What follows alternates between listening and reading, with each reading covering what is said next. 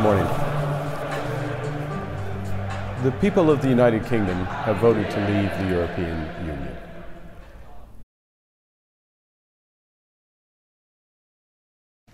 A few minutes ago in Brussels, the United Kingdom's permanent representative to the EU handed a letter to the President of the European Council on my behalf, confirming the government's decision to invoke Article 50 of the Treaty on European Union.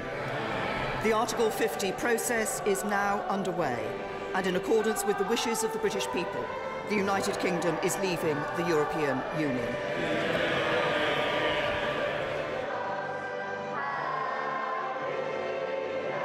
I have just chaired a meeting of the Cabinet where we agreed that the government should call a general election to be held on the 8th of June.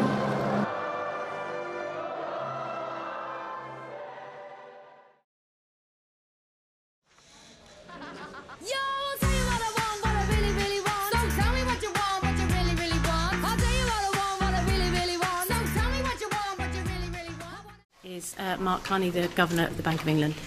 Thank you very much, Jenny. Good morning, everyone. Well, sometimes some predictions do come true. For example, sorry, it should have been off.